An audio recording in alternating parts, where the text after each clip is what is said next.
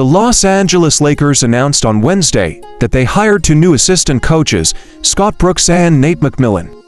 These two men have an interesting and somewhat tense history. Both Brooks and McMillan were NBA players in the early 1990s. Brooks was a point guard for the Houston Rockets, and McMillan was a guard for the Seattle SuperSonics.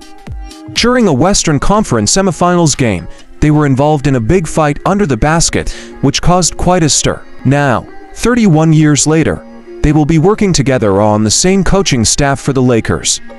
Brooks is 58 and McMillan is 59, so it's likely they have moved past their old conflict. McMillan has been a head coach for several teams, including the SuperSonics, Portland Trail Blazers, Indiana Pacers, and Atlanta Hawks. Over 19 seasons, he has a record of 760 wins and 668 losses.